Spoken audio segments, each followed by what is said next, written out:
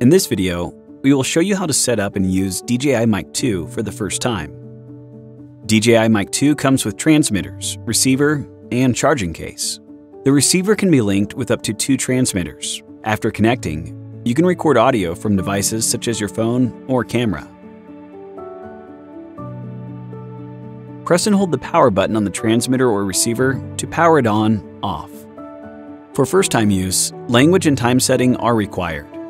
The transmitter and the receiver are already linked by default. Method 1. Place the transmitters and receiver into the charging case to link them automatically. Method 2. Power on the transmitter and the receiver. Swipe down on the receiver's screen and locate the receiver settings. Tap Link Device. Press and hold the link button on the transmitter and start linking according to instructions on the screen. The transmitter is linked with the receiver when the system status indicator on the transmitter is solid green. The receiver can be mounted onto the hot-cold shoe port of a camera using the cold shoe on the receiver.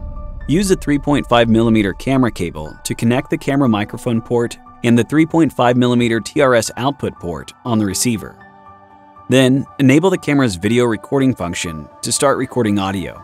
DJI Mic 2 supports recommended camera setting, gain, and power on/off camera simultaneously. Swipe down on the receiver's screen and find the receiver settings. Then, swipe left to locate the recommended camera settings. Select the brand and camera model to complete the setup. Use a 3.5mm camera cable to connect the camera microphone port, and the current camera model will be displayed in the upper corner of the screen.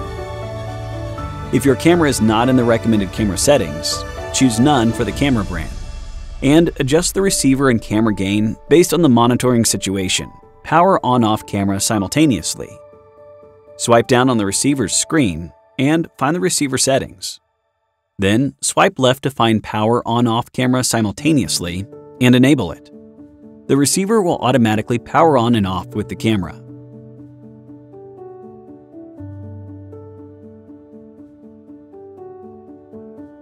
Using with a mobile device. The receiver can be connected to a mobile device using the mobile phone adapter. You can use the back clip or the clip magnet to attach the transmitter to a place like your collar. After enabling the mobile phone's camera or audio recording function, audio recording can begin. To monitor the audio recorded, you can plug the 3.5mm headphones into the 3.5mm monitor port on the receiver to monitor transmitter audio quality. Windows system. Insert the mobile phone adapter, Type-C, to the expansion port of the receiver, and connect the receiver to the USB port on the computer. Open the sound settings on the computer. Choose the input device to Wireless Microphone RX. Audio recording can start now. Mac OS operating system. Insert the mobile phone adapter, Type-C, to the expansion port of the receiver, and connect the receiver to the USB-C port on the computer, and find the sound settings in the system settings.